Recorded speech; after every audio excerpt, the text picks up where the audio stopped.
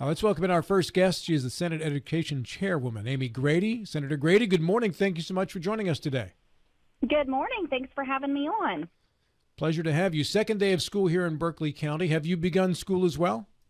You know, teachers, we started back last Thursday, but our first day with students is tomorrow. I'm actually in my classroom right now preparing things while I'm on the phone with you. And what grade do you teach? I teach fourth grade. Fourth grade. So do you have a little bit of decoration going on inside the classroom this morning?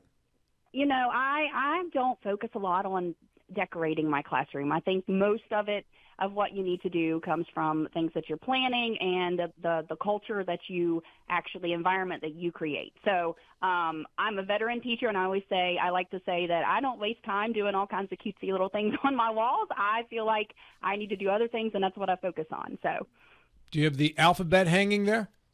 You know what? I do not have the alphabet in fourth grade. Yeah, I guess they know all that stuff by now. Kids probably already know the alphabet by then, we hope. I don't know. We saw some test we would scores. Hope so. Yes, we would hope so. Yeah.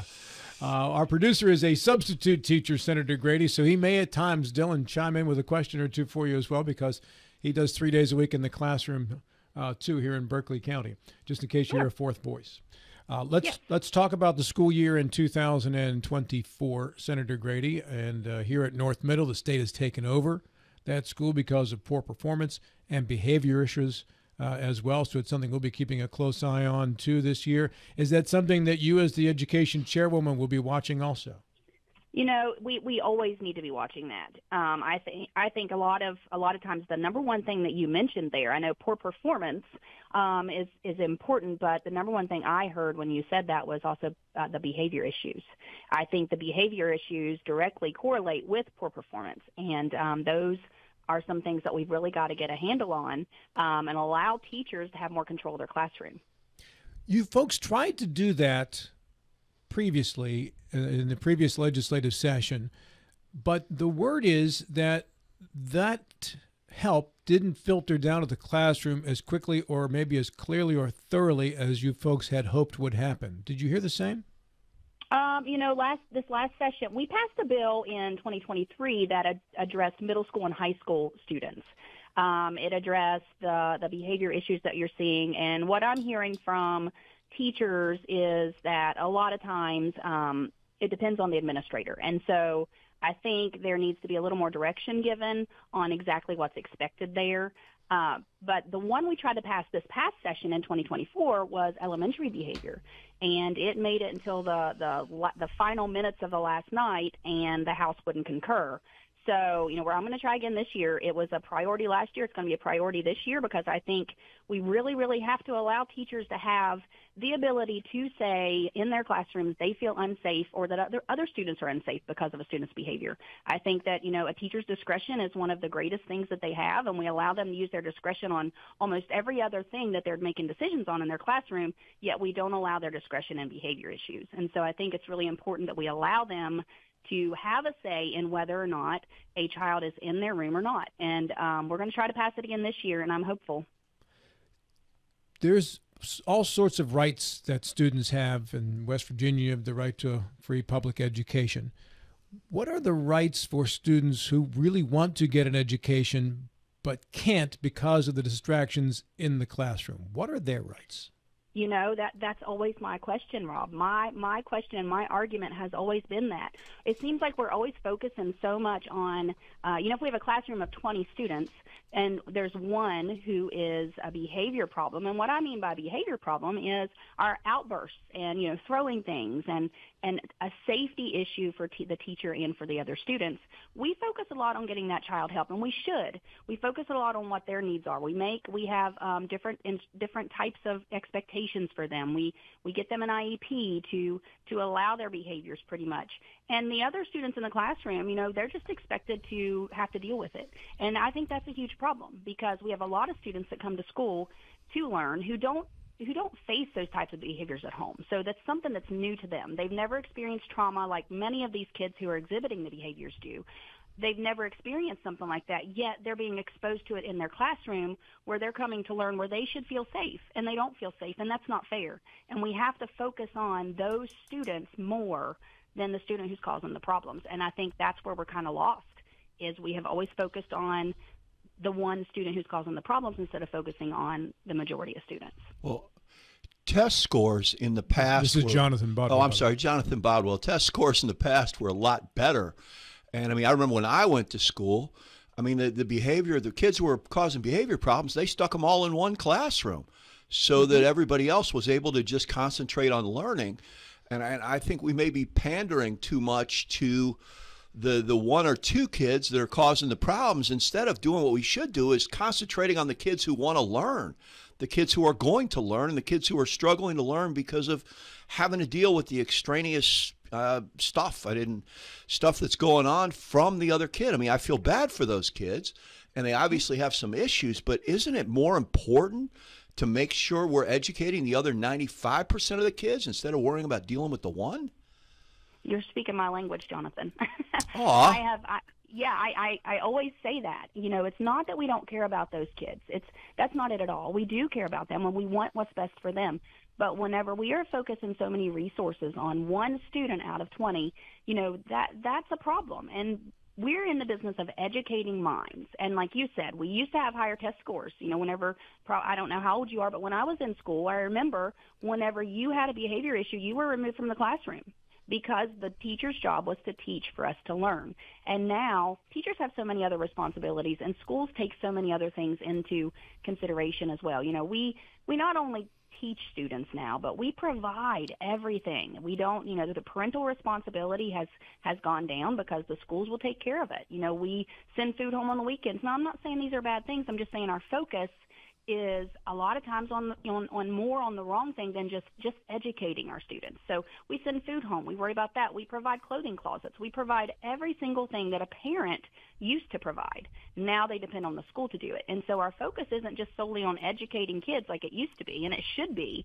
It's on all the other things. And let me ask you guys one other question.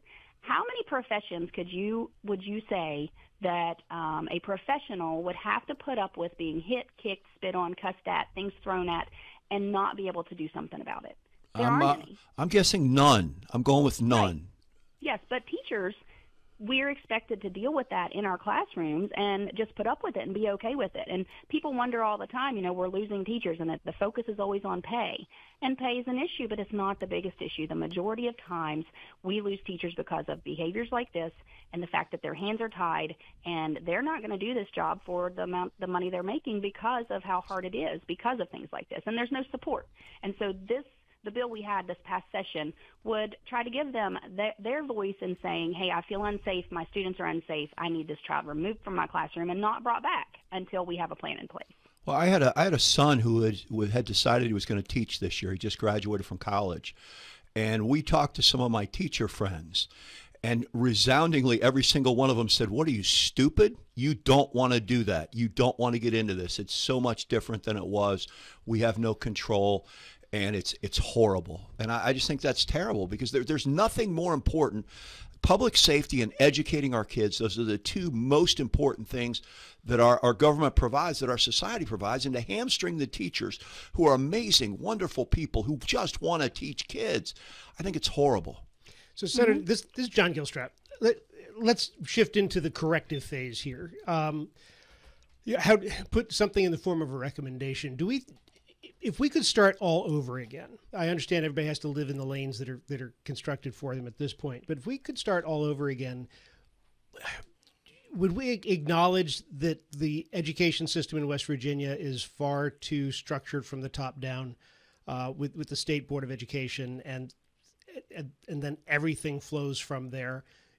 Would it be better if we had more local control of the education system from county to county or district to district? You know, I can see both sides of that, John, honestly. I think that local control is always good because every county is different. However, I also think there are a lot of situations in which there has to be control from the top down. And, you just spoke of one earlier where there's takeover of a school because of behavior problems and poor academic performance, because those two things together, there's no way that school's going to bring itself out, right? So I think it really depends on the situation. It's not a cookie cutter approach to anything, because education, not only do you have different students with different abilities and they're individuals, but schools are also the same way. And schools within a community are the same way. They're all different. And then, communities within a county, they're all different. And so local control is really great if it's done correctly, I think so. And being run by the state is really great if it's done correctly. But I think it's just different for different situations. And I'm sorry if that doesn't answer your question, but I wish there was an answer that we could say this would work and this would work for everybody. But, there's not. Now, I teach in Mason County, and so, we have two schools or two county school systems right beside us who are top 5 in the state. And, and so I'm constantly asking myself, what are they doing that we're not doing? It's not that they have smarter kids, that they have different kids than we do. We're from the same general area. So, there's got to be something different. And I think a lot of times we have to maybe look to each other and pick each other's brains to see, what's working for you that could work for me. And a lot of times I think that's too much. Competition's a good thing, but I think sometimes counties compete and schools compete with each other instead of trying to help each other. I could keep going, but there's a lot of different things that I think would work depending on each situation. Well, I write books and movies for a living, so I'm always looking for the happy ending here somewhere. So, and there's some iconic school-related films that are out there. Lean on Me comes to mind, and where you have the powerful administrator, the powerful principal who comes in and just on his own overcomes the burdens of the administration and makes changes there at that school and kind of resets the paradigm. Can that actually be done by an energetic, imaginative administrator at a school within the structure that's provided in West Virginia? Do we have that kind of power? I think so. I do. I think a lot of the things that you see or you hear from teachers whenever they're frustrated or they feel like they can't do what they're supposed to do is because they have a lack of support from their administrator, and that's their direct administrator in their building. And I think that we've kind of sometimes gotten out of who we hire as administrators, building administrators, and every single one that I've had has been wonderful. But I've also heard horror stories from others where they've had a principal who has never taught in the classroom, never been in the classroom one day. And I don't know how you can, be the guiding person for your school if you've never been in the classroom, So I think a lot of times that could happen. But I think respect, and it has to be somebody who, like I said, teachers respect, but also that has the heart for understanding what's going on in a classroom. You can't just stick somebody in that position and expect them to know exactly what to do or to help their school. But everybody, of course, has good intentions, I think. But I think it really depends on their experiences, and that would help with that, if that makes sense. For the most part, I think a teacher has the most effect on it, because teachers are the ones who are with their students every single day. And I think teachers are the ones who can have the greatest amount of effect on the entire school. Well, I'm not sure that's true. I mean, if little Johnny didn't perform to expectation and therefore I give him a C or a D, and then his mom objects and then takes it to the principal, and the principal says, okay, Mr. Gilstrap, you've got to give him the B that his mom wants to have, the horror stories that we hear, the teacher really does not have the impact in that case, right? So, well, you're right. Yeah, in that case, but I would surely hope that wouldn't work, that wouldn't happen, because the principal shouldn't be telling a teacher to change a grade because a parent complained about it. There needs to be data, there needs to be records that show why little Johnny deserves that C. Not just because the teacher feels they're not at a certain point. That's why we collect data. That's why we have documentation to prove this is where the student is, and this is why. I gotta even say if we flip-flop that, how many students have received A's in classes, right? Because teachers might say this is easier than arguing with a parent. I'm going to give them an A, but then on the test at the end of the year, they show that they're not proficient. So, I think that the culture that a teacher creates can have the biggest impact, whether that's with parents or with students or even just within the school. Not saying the principal does not have impact at all, but I don't think one is more important than the other. I think that the teacher just, though, spends more time with the student and also spends more time speaking with the parent, or should, that can create that positive effect. Senator Amy Grady is our guest here. She is the Senate Education Chair. Jonathan, did you have a question? Yes, Senator, let's change gears a little bit to the teacher shortage. I am a small business owner. I own an insurance agency. I've got a lot of friends who are business owners, and I'm a capitalist. Let me just say that I think teachers are really underpaid at this point. I think when we did not have a serious teacher shortage, teachers were paid fine. But when you have, if I'm hiring my industry and all of a sudden it costs me $20,000 or $30,000 more a year to hire and get and maintain and retain quality people, then I have to pay that. If you look at Sheets that was paying $12 an hour and is now paying $18, $19 an hour, has there been anything discussed about just paying teachers a lot more, $20,000, $30,000 a year more, because that is what the market will bear. The market is currently saying teachers are vastly underpaid because we don't have enough teachers. If we had enough teachers, teachers can say, oh, we need more, but heck, they're enough. When you do not have enough people to staff in private business, you have to pay a lot more. You have to do it. Has there been talk of that?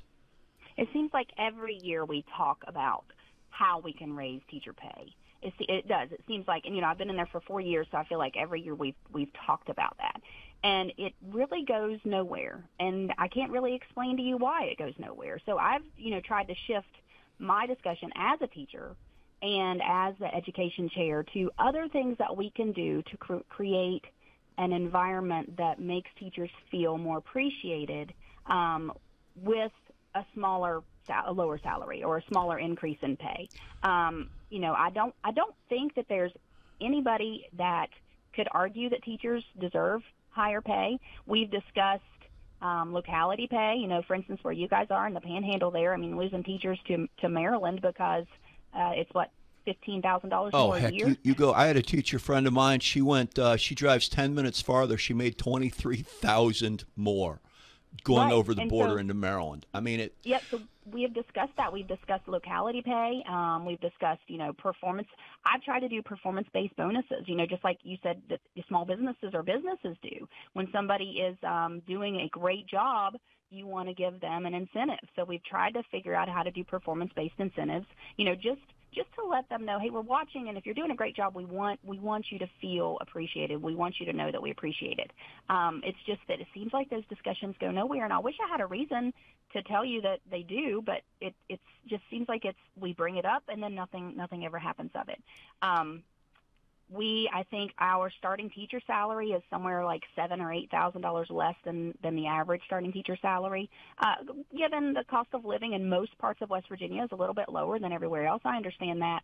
But, I truly believe, I know pay is an issue, but we all knew coming into being a teacher, we all knew what to expect with the pay. I truly believe the things that we came in for that we didn't expect, like the behavior issues that we're dealing with, things like that, I think if we give more support there, I think teachers will be happier and we won't see them leaving as much because those are the things they didn't know they were stepping into. You know what you're stepping into with your salary, but you don't know what you're stepping into whenever things like this happen. And so that's why we're losing people, and I really feel like that's what we have to focus on for a little while is making the job better, I guess, that for lack of a better term, making the job something that people will want to do. And, teaching is a work of heart. You hear that all the time. It really is. If you're a teacher or if you're not. But nobody's going to come into this profession because they want to do it for a low pay. They're coming into the profession because they feel their calling is to be a teacher. And so, we just have to make it, I guess, better for them while they're here. About 3 minutes left. Our producer, Chillin Dylan Bishop, who is a substitute teacher, has a question for you, Amy. Go ahead, Dill. Trying to kind of tie both of the points that we've been focusing on here. I think part of the bind that we sometimes put ourselves in is that, as we should, we want every single student to get the best education they can and the most normal education they can. And that's why maybe sometimes the schools are a little more hesitant to pull a kid out to a classroom. But we do still have those, learning disability, behavior disability classrooms, those teachers. I've subbed for them before. Do we think that maybe part of this could be if we had more of those positions, if more funding was given to those sort of positions and more support was given to those? And you kind of just got into that point in your last statement there, that this would help the issue if there was more support, more ability to take some kids out of the classroom and put them with these specialized teachers. And just in general, how many of these educational issues do you think if we just put more funding towards them, it would give the help that we needed?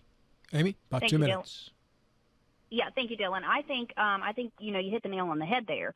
The salaries aren't the only issue, but we with these behaviors, we do have to have like behavior support specialists in each school. We need to have people who are specialized to deal with behaviors that we're seeing, and we don't really have that right now. I don't even think we have the professionals available to hire to do that.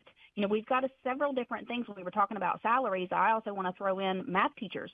We don't have very many certified math teachers because we can't compete with the private sector on people who have a degree of some kind. We've got to think outside of the box to do that.